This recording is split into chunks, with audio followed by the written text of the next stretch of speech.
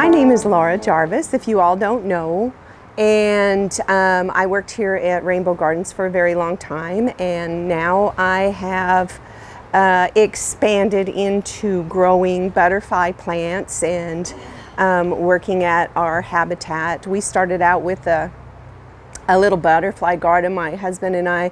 We pulled out our tropical plants like hibiscus and things like that, and we got real serious and we decided we were going to just do butterfly plants. And so we have been busy for about the last 15-16 years transforming our gardens into a butterfly habitat, and which is really neat. We just started out with a butterfly garden, and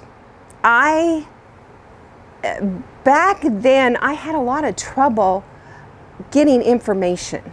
You know, I wanted to know these host plants. I wanted to know what the butterflies and the caterpillars looked like, and I would search, and they didn't have the information that they do now, and so I started compiling stuff.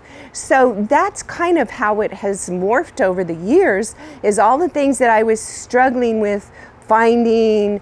The plants I started growing by seeds, and I started planting them out in our habitat, and then I would have leftovers, so I'd bring them up here, and people seemed to be interested, so we would sell them up here.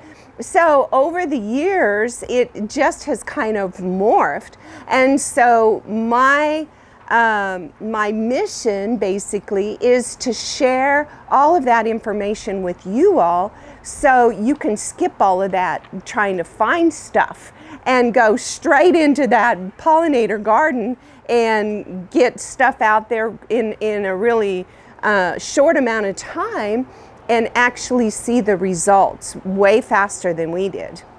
So that's what I am all about these days. So, and I want you guys to feel free to ask questions. We're kind of a small class, so you're not going to, you know, interrupt or slow things down. We're just going to take it easy, and hopefully I can give you all the information that you're going to need to go forward. So when I talk about the butterfly plants, they're not exclusive. I don't ever mean this is the only thing that you can use. There's a lot of other plants.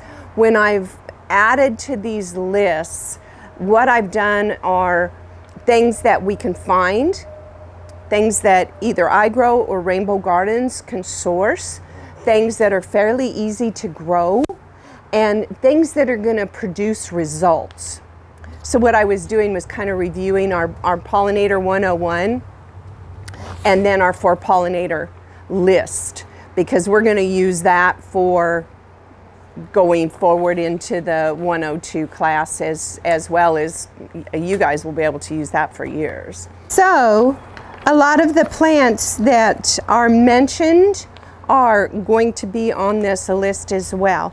There may be a few things that are not, because I'm kind of branching into some new areas, but for the most part, these lists right here will get you a lot of butterflies and bees into your yard. So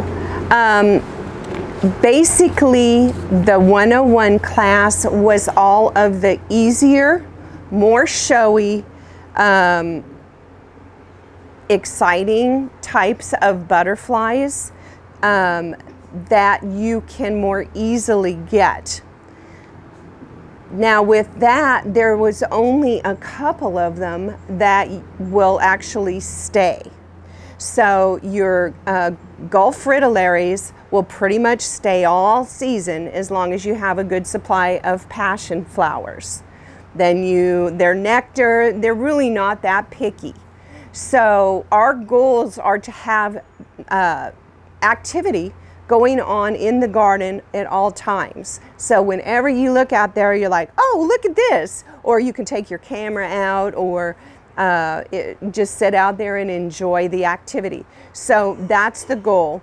Pipe vines you can get usually to stay if you have enough food where the batches will come continuously, because the females and the males will know where the food or host sources are. So that's how we get those butterflies in there, is with our host plants. So that was an important thing that we learned in that first class.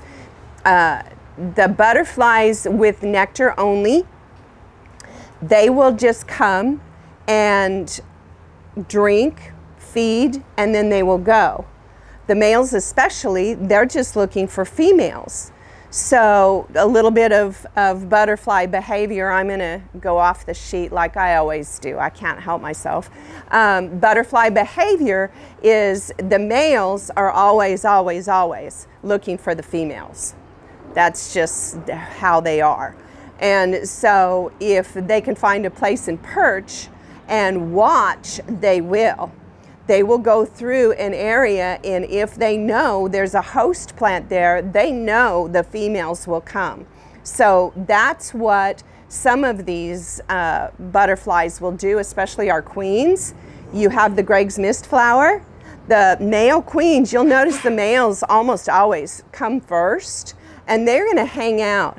They're gonna just drink at the bar and have a good time, and they're gonna wait for the girls to come.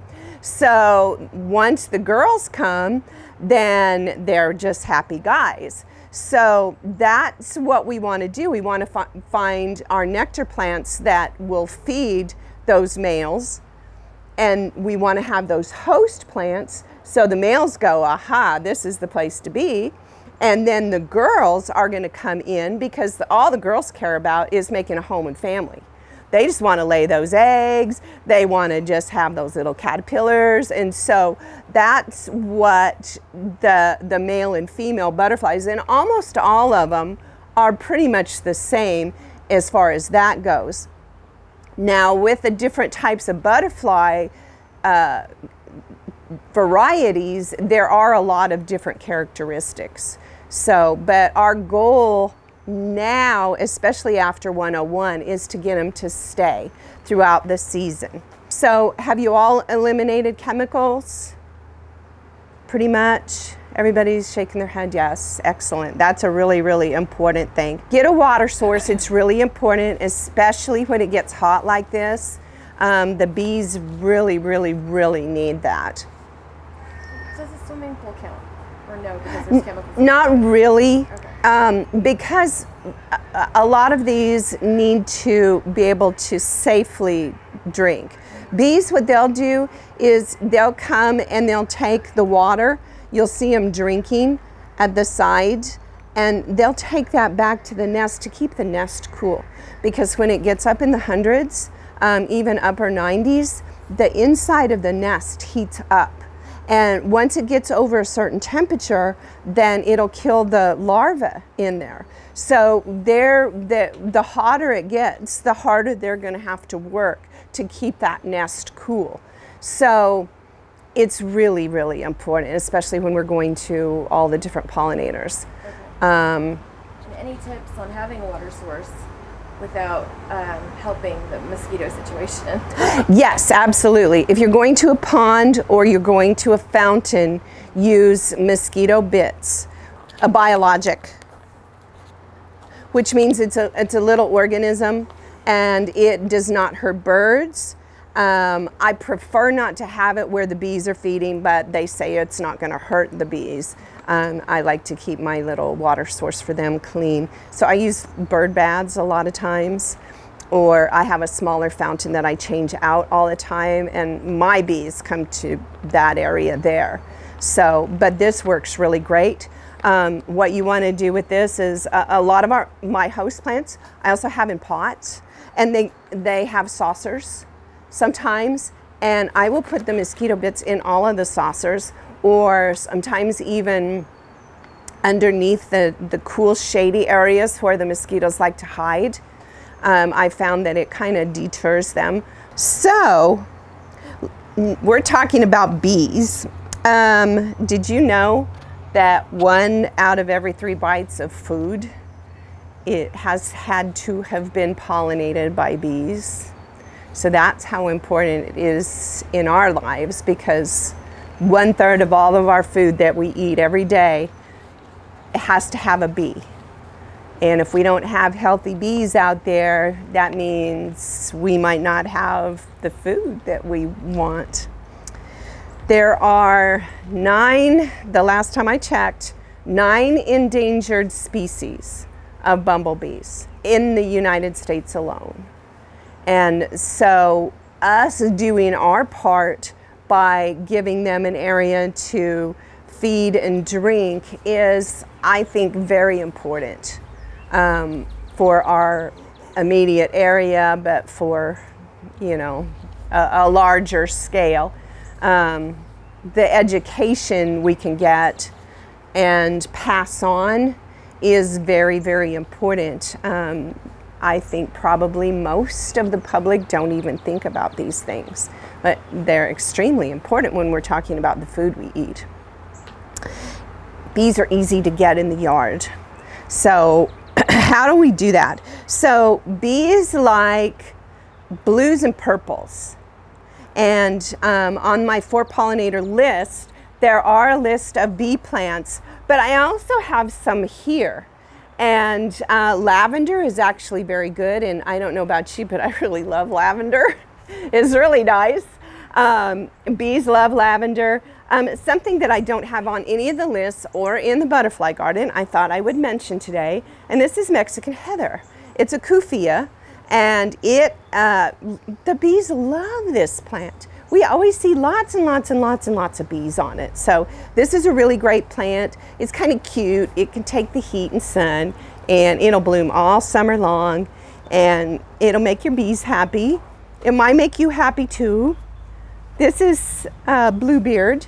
Bluebeard is a really nice perennial plant.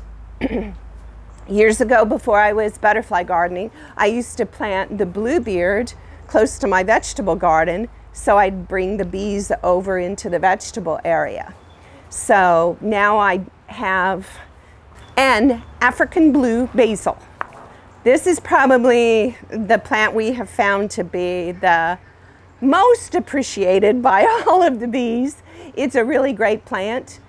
It can get quite large, and once it gets going, it will be a circus of activity. It will have all kinds of different native bees, small bees you never saw before, our regular honeybees. It'll have all of the little butterflies, like the little hair streaks and the little mini blues, and everybody likes it. It's fun.